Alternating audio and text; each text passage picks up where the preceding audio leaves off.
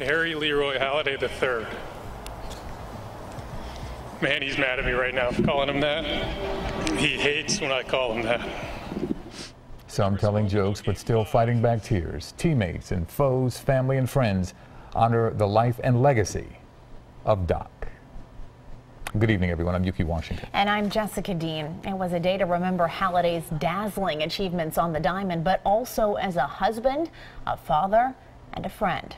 Sports director Don Bell is live at Spectrum Field. And Don, certainly a day full of emotion in Clearwater. Yeah, the emotion is flowing here and at Spectrum Field here in Clearwater, Florida.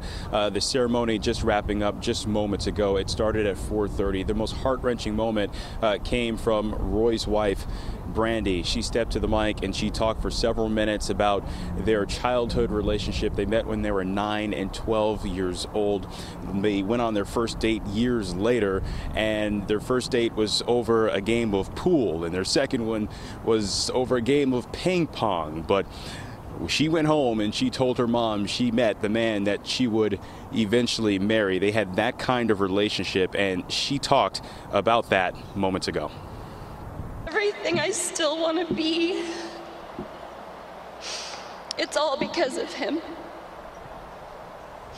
I'm not sure how to be me without him. I love my son dearly. I'm going to miss him dearly. I'm so thankful that he got to spend the time with all you folks here, as well as in my home. A look at the field right now at the ballpark. You're watching the ceremony as they are wrapping it up here. And you see a lot of players on the field there, a lot of former teammates, guys you know, guys like Chooch, Jimmy Rollins, Ryan Howard, Chase Utley on that field right now, as well as they are wrapping up here the celebration of life for Roy Doc Halladay.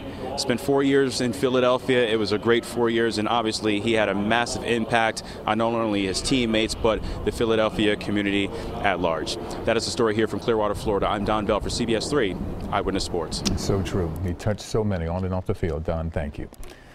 And you can take a look back at the life and career of Roy Doc Halladay on our website, cbsphilly.com.